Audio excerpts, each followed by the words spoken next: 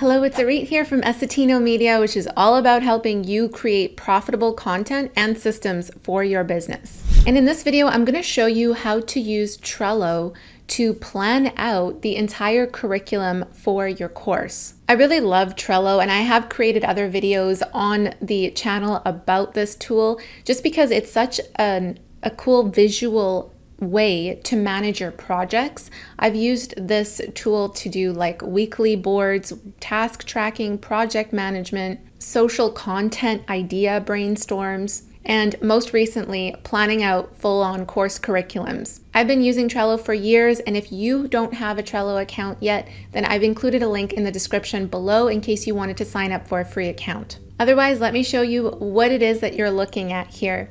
So in Trello, you have the ability to create different boards. A board, you can kind of just think of a board like a project. So this is a project that we created in Trello. So when you first log in, you might actually be seeing this view first with a bunch of boards, or if you haven't created any boards yet, you'll see something that says Create New Board. So you want to click on that. But like I said, I've already created this one, so I'm going to click into this board. And what you want to do when you create your board is you can name it by just clicking over here and naming it. Name it the name of your course.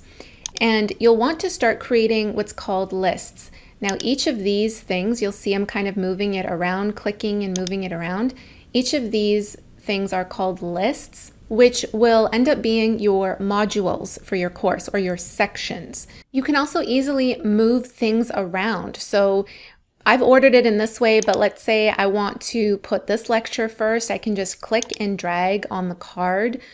Same thing with the actual modules. As you saw in the beginning, I can click and drag this over if I want to move that over. If I don't think this is a good lecture, I can come in here, hit that pencil icon and hit archive, and it'll get rid of that lecture. And I can also move it across modules as well if I don't think it fits well in that module. So let me just move this back here.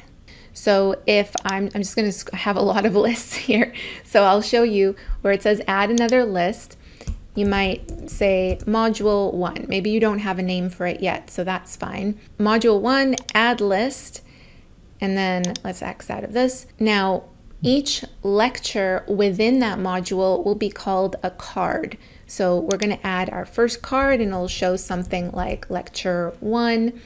And the cool thing is you can start to really hash out and include all of the content and track your progress with where you're at in creating each lecture, which is what we've done here. So going back, we have a first section of the course called Welcome Profitable YouTubers and a bunch of other lectures in this course. So we have a welcome lecture, we have your first action step.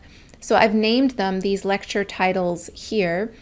And with each lecture, I've included a status. So whether the video has been shot yet, whether it's been outlined or lecture uploaded. So you see this little pencil icon in the corner here? If I click on that, it gives me different options. So this goes into editing each card and starting to fill it up with content.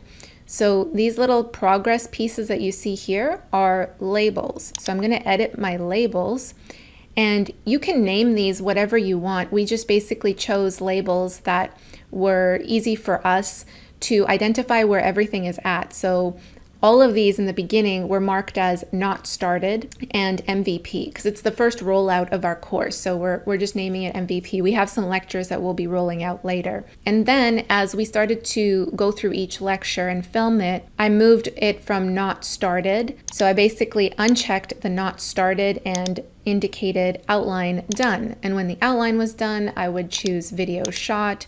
So you can see here it adds whatever labels you select onto the card, and I'm just gonna click out of it and now show you clicking into the card. For each of our lectures, I've basically included notes. So when you have a description here, you can click on the description and start typing in your notes for the lecture. So it might be an outline, bullet points, a full script even, which you can just paste in directly here. Maybe you have certain assets for each lecture, like an upload or a PDF. So you can include the attachments here directly You can download it from Google Drive or your computer. You can also assign the lecture to a specific member. Like if you're collaborating on the course with other people, you can invite them into this board and then just search for those members. Once you've inputted them, you've invited them. And if you want as well, you can also set dates to each of these lectures in terms of when you're going to get that next step done, whether it's doing the outline or shooting the video. So these are all ways to manage your project in terms of getting this course done. You'll see here we have a color on the top of the card.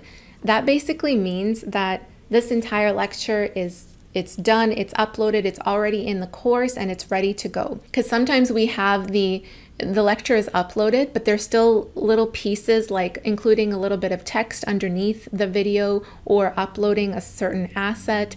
So that's why we wanted to have like an extra color that just says, this is good, this is all done.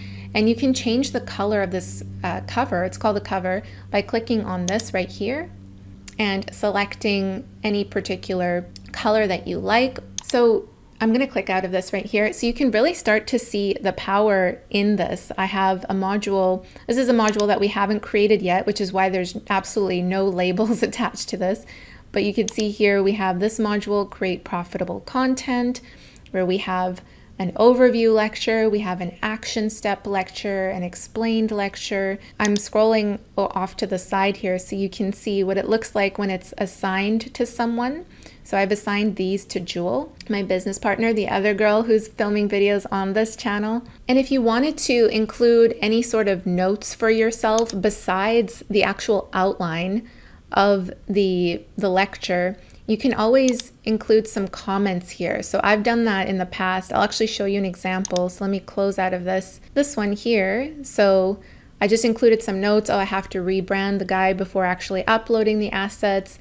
So it just really gives you a sense of where everything is at and helps you get this done. We've even, as you see here, started to plan out future content to put into the course that isn't part of the first rollout or the MVP, but it's actually a good way to continue adding to your curriculum even after you've planned it out, because you might have your students providing you feedback. You might think of something extra that you wanted to add. So this way you can always see everything at a glance.